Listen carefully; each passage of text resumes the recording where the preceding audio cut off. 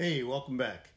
Today's video, I'm going to take the back tires off, show you the amazing discovery I found under there.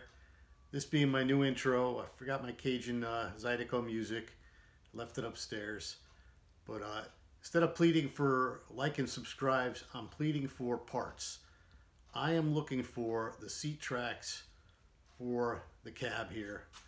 For some reason they were ripped out. I know you hot rod guys pull the seats out, throw them away because you're putting in nice bucket seats or custom seats. So if you don't want your seat tracks or any other part of your interior that I could use, maybe hit me up and I'll take them off your hands. It'd be terrific. Thanks for watching. And all the time I've had this truck, which is going on about 9 months now. Remember I got it, it was a whole truck and now it's in pieces. I don't think I've ever taken the rear tire off once. So that's what we're doing now.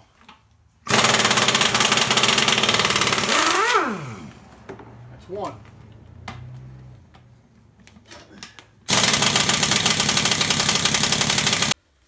All right, got the six lugs off. There goes the wheel. Catch that. Go somewhere. Let's see. Wheel it straight back here. Out of the way. And how do you get these drums off? Well, it turns. That's a good sign. I have no idea how to get this drum off. Huh.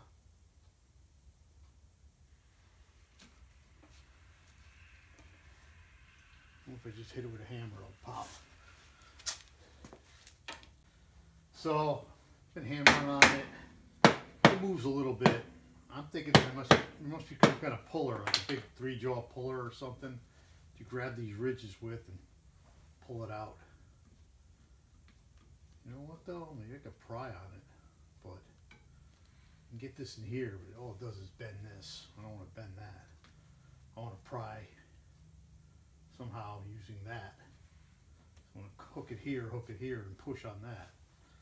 So I either got to build something or borrow something. Yeah, so I'm much too cheap to go out and buy a 3-jaw puller from Harbor Freight, so I gave this a shot. I'm putting a 2x6 there, popped out a little bit. And I move it over to here. Get a little more on it in the corner, the side. You can see a little gap here. Can't quite get anything in on that yet. That works the bottom a little.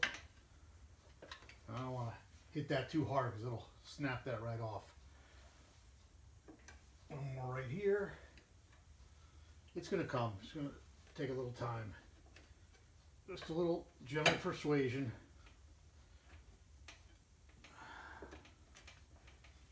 Probably should have degreased this with the scraper. It's got all sorts of grease on it. But it's coming off. I'll show you what it looks like when I get it off. So I got it out. This is interesting to me. Might be interesting to you. A lot of grease in there.